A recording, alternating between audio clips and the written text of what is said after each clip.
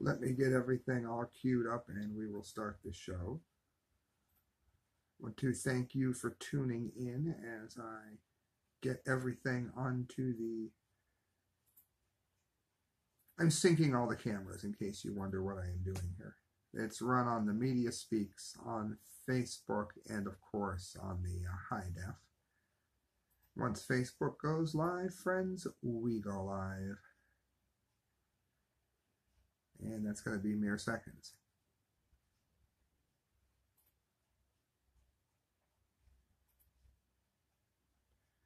Greetings, unsettled souls. Sam Di Gangi doing political commentary for the Media Speaks. You might know me from Blasting News or WitsNews. I have a new article up on Blasting News. It's about the Electoral College and how it actually adds to fairness. It's one of the few topics, politically speaking, that I've ever changed my mind on over time. And the reason is in that article. Also, as I give people a moment to check in before all the dumdies come, and believe me, they are coming in droves. The first one is going to make you cringe. Ugh. I want to say that I'm going to be going to the Faster Pussycat show. They're playing with Bang Tango, and many of you know I also love industrial music, along with kind of old school 80s rock like they are. Hey, Tom, you know who Faster Pussycat is. Well, I'm going to be talking to them and interviewing. I think I'm talking to them. I'm definitely going and reviewing the show for Blasting News. And many of you may know the Newly Deads. The Newly Deads were an industrial project that sounds very much like Skinny Puppy, Nine Inch Nails, Cuban 8, that sort of heavy electro. They're in a band called the Newly Deads, and I'm excited because I didn't expect to hear any Newly Deads songs for the Faster Pussycat show. But then I was doing some research and catching up on them and found out that, yeah, they do still do Newly Dead songs on tour. So, yeah, I'm going to that. Look for that article. And I'm sure I know why you tuned in. So, yes, I'm getting to it. I wanted to let everyone trickle in. Yes, I'm getting to it. The Dunce Cap of the Month show. For those of you that do not know, we cover the stupidest people. Governments or anyone else, you're not going to believe who I gave the Dunce Cap of the Month to this time. I did it once before. Men in Black are going to be at my door taking me away. No, I do want to say it is a political commentary and meant as a threat to no one.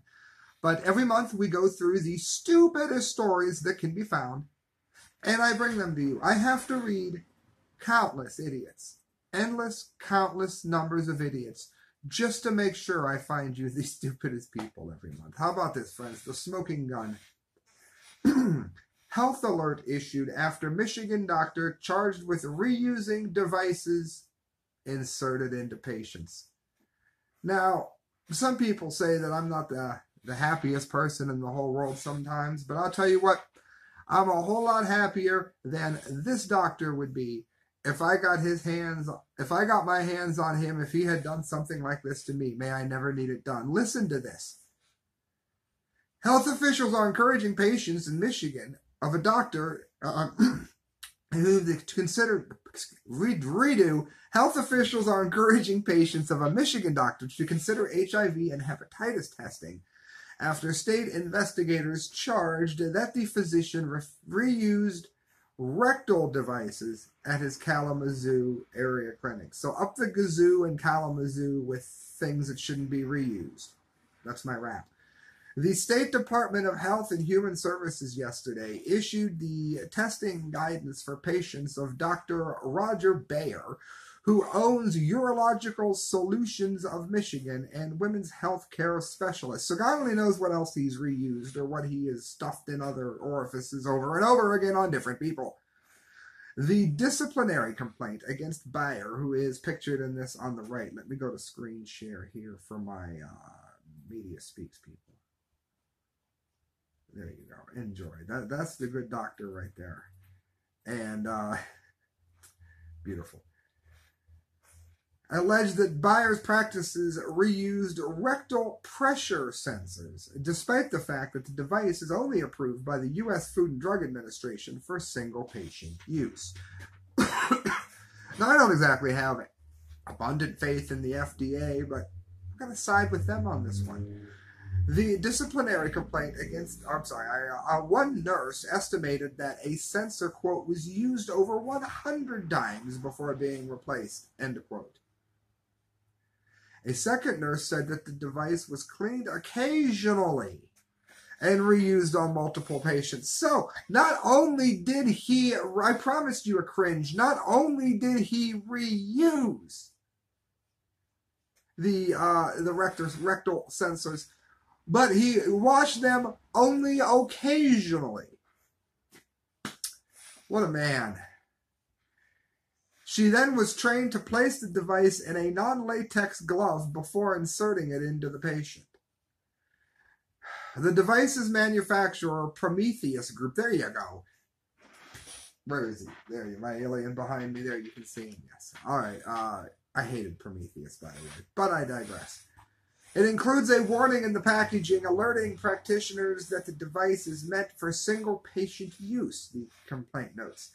The complaint charges buyer, it says, with negligence, failing to conform to minimal standards of acceptable prevailing practice for the health professions, and adulterating a medical device, hence the glove.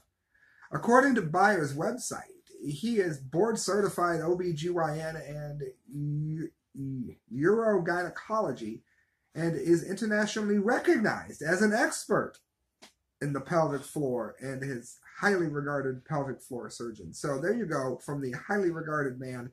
Now, again, we all know that the non-latex glove will prevent any slight bit of HIV, from escaping. There's not a chance of it. That must have been what he was thinking. I told you it's the dunce cap of the month. We have 3 more absolute idiots before we get to the winner, which is just mind-blowing. It involves millions of dollars being thrown away. This is from scmp.com, that's South China Morning Post. Chinese airport warns passengers throwing coins at planes will harm prayers for a safe trip.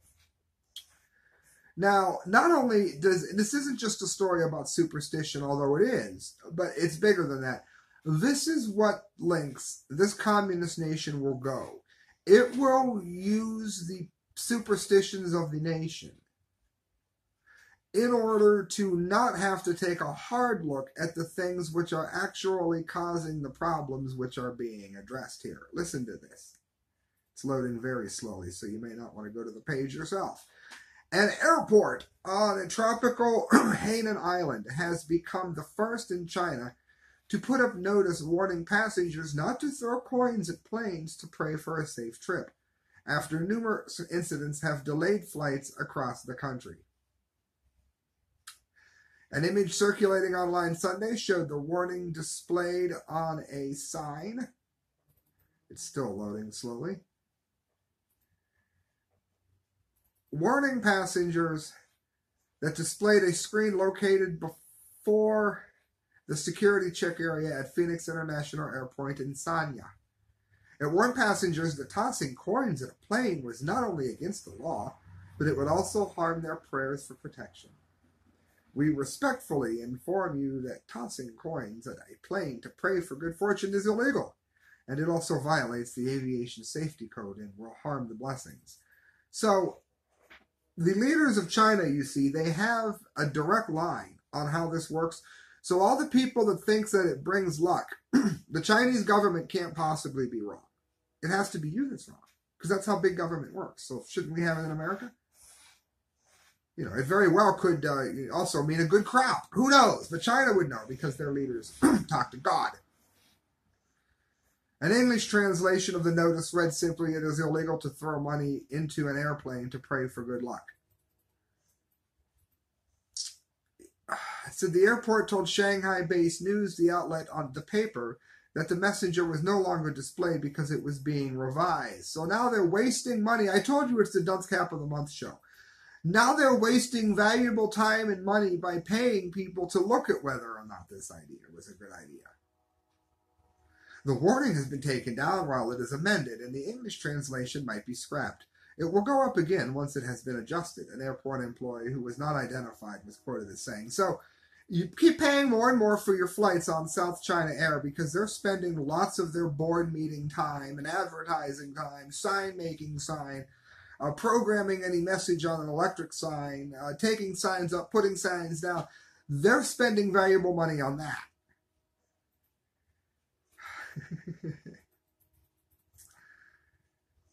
You gotta wonder, friends, what goes through their minds. Needless to say, it says that there's been court cases regarding the crashes and delays and various things. And it's all tied, to the throwing of coins. So look it up if you want to. The site itself is loading slower than molasses in January, so you know what that means around here. It gets dangerous. American Mirror. Now, this was a good one, because we all know, first and foremost, let's say it together.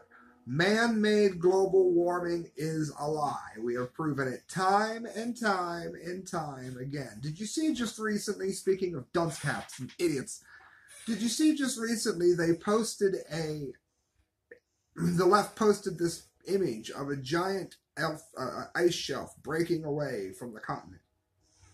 It's June. That has happened every June in recorded history.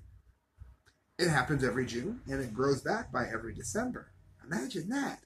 Yes, it does get warm enough, and has always gotten warm enough in the ice caps for that to happen. So anyway, knowing none of that, we have this idiot here, Emma Thompson. Actress Emma Thompson generates 1.67 tons of CO2 on a 5,456-mile flight to join a climate protest. This is also listed on Prison Planet. It's an American Mirror article. Now let's pretend, and then this is hard, you have to lose a few brain cells just to do this, but let's pretend for a moment that global warming is real. I know it's easier to believe that the tooth fairy dancing on the head of a pin is real, but let's just go with it. In the 2005 film Stranger Than Fiction, British actress Emma Thompson plays an author who controls man's fate and saves him from tragedy. I need her. But some suggest that the movie title could also apply to Thompson's real life as a climate change alarmist who has no issue with taking a gas-guzzling jet thousands of miles to protesters demanding strict limits on air travel. So not only did she go to a global warming shindig, but she went specifically to a global warming shindig that wants to limit air travel by spending a fortune on air travel. Hypocrite Emma Thompson flew 5,400 miles from Los Angeles to join the London Eco Warrior protest, the Sun posted on Twitter. The UK news site detailed the Oscar-winning actress' 5,456-mile transatlantic flight Wednesday from Los Angeles to London's Heathrow Airport, where the climate activist group Extinction Rebellion attempted to shut down travel the next day over concerns about the environmental impact.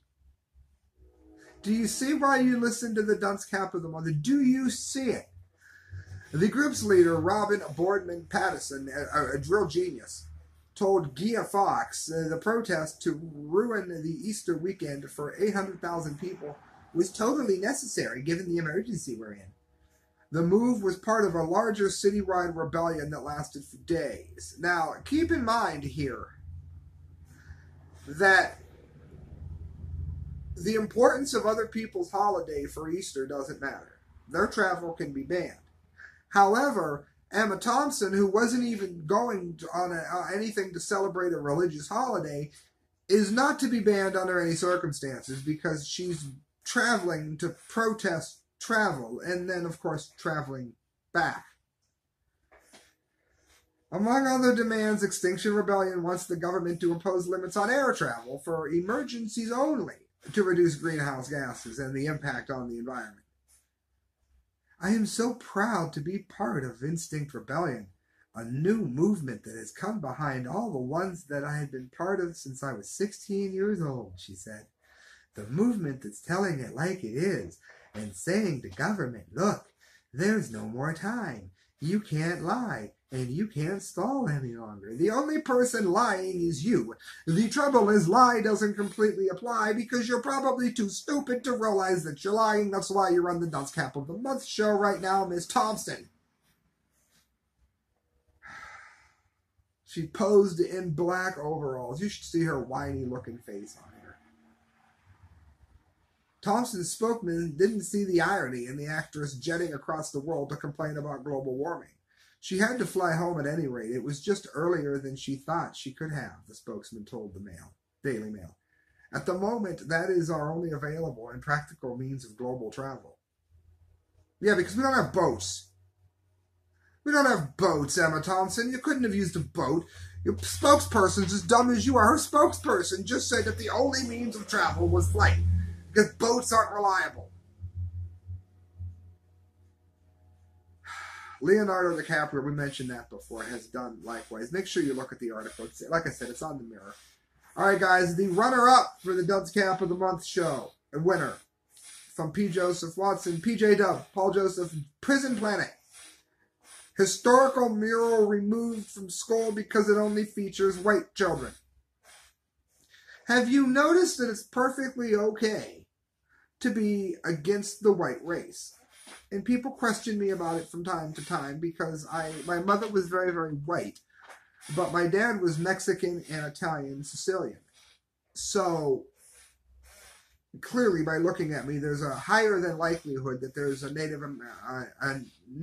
Indian in me, South American Indian, not Native American. I've never been the DNA tested, so I don't want to be Pocahontas here saying that I am, but look at me, you can probably pretty much tell.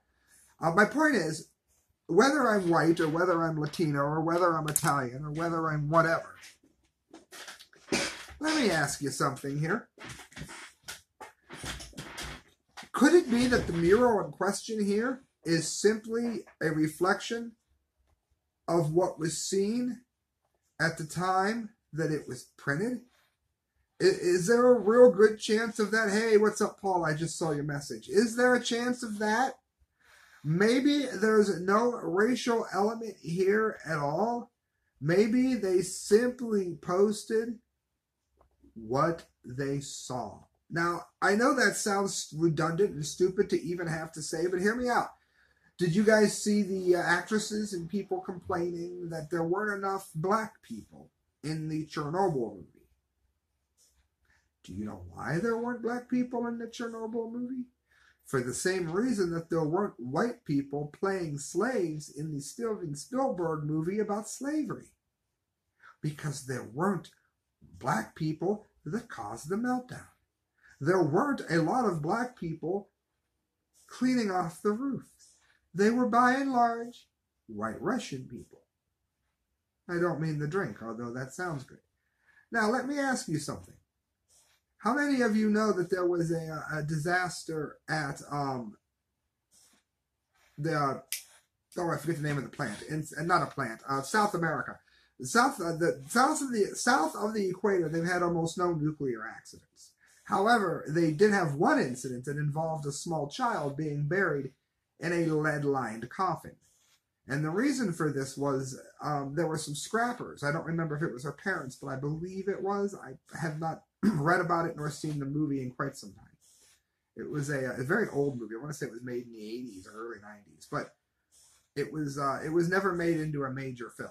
It was made into, I think, a made-for-TV movie somewhere in South America. And anyway, scrappers got their hands on some kind of X-ray machine, some kind of radiation, and in it was a blue glowing substance when they took it apart, because they didn't know what it was. They were just scrapping this old building out, and they were trespassing. That doesn't mean they deserved what they got. And then the place was abandoned, nobody owned it. They were probably going to bulldoze it, so they weren't stealing off anybody. They weren't bad people. They broke in and they took the radioactive components and, of course, took it apart, and then started playing in the glow-in-the-dark, pretty bluish-green powder that they had. It was on the children's sandwiches, and they were eating it and laughing that their teeth and tongue glowed.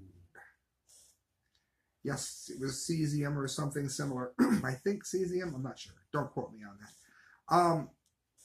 Radiation poisoned the entire area. Many people were sick. At least one girl I remember died, again, in the coffin. They protested her even being buried in the cemetery for fear that her coffin would leak and leach radiation into the environment. The girl was thoroughly juiced. My point is, when and if Hollywood ever gets around to making a movie about this, there won't be a lot of white people in it. Do you know why? Is it because the director is probably going to hate Joe Whitey? No. It's because there weren't a lot of Joe Whiteys that were in South America where the disaster happened. But everything in our media today gets this racial twist to it that it doesn't deserve and doesn't earn. And this is another example of it. Listen to this.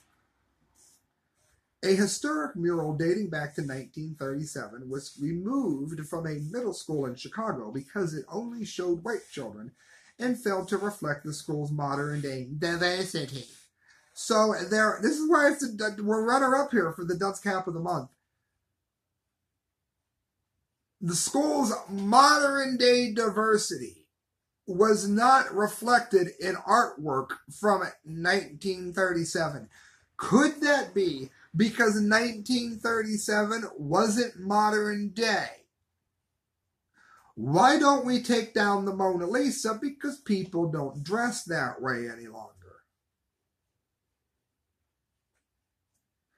Why don't we quit reading any books that were written in Latin, since nobody speaks Latin anymore? This is a school. The mural was taken down at Percy Julian Middle School in Oak Park after the school's Social Justice Club and Diversity Committee complained that it was upsetting to students of color. Now, common sense would say that students of color could have made their own picture and hung it right beside it, dated it from 2019 to reflect diversity. Now, that is the way common sense would come about. That's the way logic and reason and talk of progress come about. You show students how things have changed. I mean, hell, there may not have even been any black students in the particular ice skating picture that was painted. Is that the artist's fault? If I go into a black church and there's no white people, is that their fault?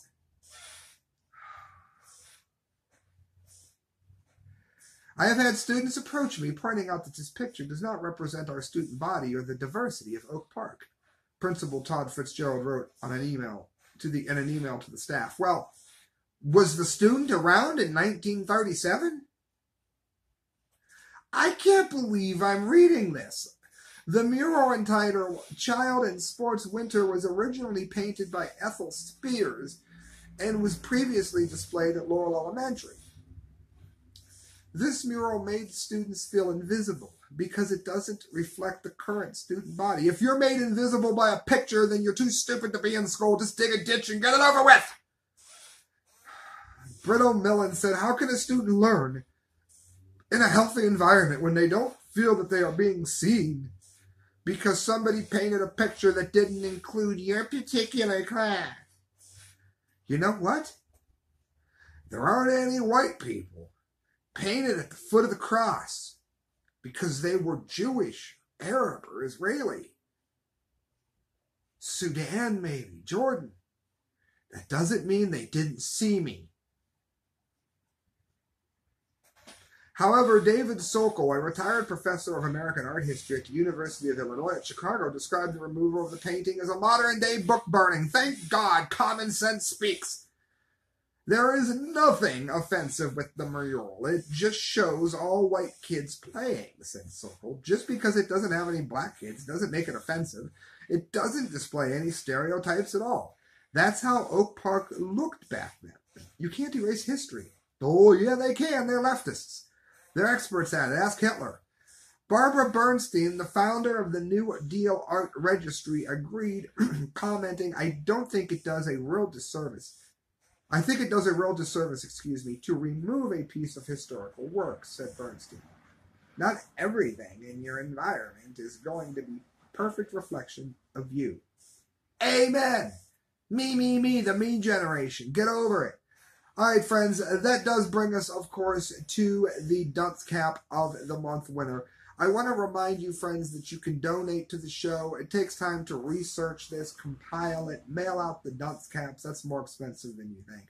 If you'd like to donate, you can do so at thecorrectviews@hotmail.com. You can donate through PayPal, and any money you give to me, I put directly into the show. I have shown receipts on this show before, along with things that have been purchased, such as the camera that I'm speaking into. It's actually a phone with an amazing camera, but I do need a better camera for other things. All right,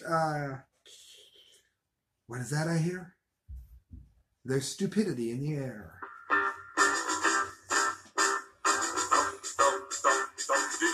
The Dunce Cap of the Month Award. What's going to win the Dunce Cap of the Month Award? Well, friends, I'd like to say up front once again that this is a matter of free speech and is political commentary and satire. There is no threat, no promise of harm, just simple protest. Zero hedge. Mueller caught in another deception. Key Russia link exposed as informant to U.S. Ukraine. Now, before you zone out, let me explain to you what it is, because it sounds like a boring news story, and it's not, so just listen. The FBI knew that the person in question was a spy for the United States. They were an informant to the U.S. regarding the Ukraine. Their job, this person's job, his name is Kilimnik, Konstantin Kilimnik. His job was to do exactly what he was doing in Russia and or the Ukraine, and to report back to the United States. That was his job. He was an American asset, not a Russian asset. That's important to understand, because he was millions upon millions of your taxpayer dollars. Did you go to work today? Did you go to work yesterday? You going to work tomorrow? You're going to pay some taxes. Those taxes that you paid went to investigate somebody for connections to Russia when they were a spy whose job it was to have connections to Russia for the good of the United States. Okay, now that we're clear on what I'm talking about here. A Ukrainian businessman painted in all the FBI had to do was say that, what they knew, that don't investigate him, he's one of ours. A Ukrainian businessman painted in the Mueller report as a sinister link to Russia was actually a sensitive intelligence source for the U.S. State Department, who informed on Ukrainian and Russian issues and passed messages between Washington, D.C. and Kyiv. This is according to The Hill, if you want another source. The writer was John Sullivan. Konstantin Kilimnik, who worked for the Trump campaign chairman Paul Manafort, was described on page 6 of the Mueller report as having ties to Russian intelligence. He's a spy! Shazam, Sparky! He was cast as a sinister light, as a potential threat to democracy. Mueller completely omitted the fact that Minsk was working as an informant and intermediary in between America and the Ukraine, and subsequently indicted him for obstruction of justice. That's like saying that you sent a spy to spy and then condemned those who knew him for him spying and investigated him spying when you knew that he was a spy. He was not just any run-of-the-mill source either. Kinsk interacted with the chief political officer at the U.S. Embassy in Kyiv. They knew exactly who he was on our side. Sometimes meeting several times a week to provide information on the Ukraine government to America. He relayed messages back to Ukraine's leaders and delivered written reports to U.S. officials via emails that stretched for thousands of words, the memos show. The FBI knew all of this well before the Mueller investigation concluded, according to The Hill. They knew it. The FBI knew it. Purcell described what he considered an unusual level of discretion that was taken with handling Kilimnik. Said one of the FBI interview reports that reviewed by Solomon, normally the head of the political section would not handle sources, but Kasanoff informed Purcell that Kilimnik was a sensitive source. Purcell told the FBI that Kilimnik provided detailed information about OB Ukraine's opposition bloc inner workings that sometimes was so valuable it was forwarded immediately to the ambassador. Purcell learned that other Russian governments relied on Kilimnik as a source also. So he was a friend of the West. And they knew it. One time in a meeting with the Italian embassy, the West, Purcell heard the Italian ambassador echo a talking point that was strikingly similar to the point that Kilimnik had shared with Purcell, the FBI report states, according again to The Hill. As Mueller mentioned none of this in his report, despite knowing about it since 2018, more than a year before the final report. 3 sources with direct knowledge of the inner workings of Mueller's office confirmed to me that the special prosecutor's team had all of the FBI interviews with state officials, as well as Krimsk intelligence reports to the U.S. Embassy, way before they portrayed him as a Russian sympathizer. Tied to Moscow intelligence, charged to the Krimsk. So,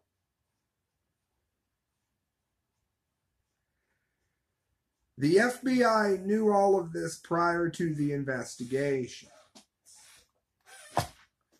This is what we are sending to the FBI. It should also go to Mueller because it was derived to him much later. But here we go. The FBI is getting this fine, beautiful Dunce Cap of the Month award show. Of course, Dunce Cap of the Month. There it is. It says Dunce. There is a building here. It's meant to be the FBI building. It says, I have an idea. Let us attack and investigate a man who works for Uncle Sam. The ICP. Oh, comic clowns. How scary. Let's remember they got the Dunce Cap of the Month award from me once before over that issue. Here's an idiot, an FBI shirt. It says, we just spent millions to investigate someone for no reason. Why do citizens not trust the FBI? There's money being burnt. And there's a guy pointing a finger that says, no one burns taxpayer money like us. Of course, they're also getting this fine award. The Dunce Cap of the Month award. This Dunce Cap of the Month award goes to the great minds at the FBI who doltishly allowed a fortune to be spent during the Mueller investigation into Konstantin Kilimnik, even though the agency knew from the start that he was, for lack of a better word, a spy for the U.S. Never has the award been more earned. That's going to be mailed to them, friends, because they've earned it for wasting a fortune in our tax dollars. And that, of course, is the Dunce Cap of the Month award show. Thank you for listening. Thank you for hitting share. And again, please donate if you can. Good night, friends. God bless. And hey, Google people, thank you for listening.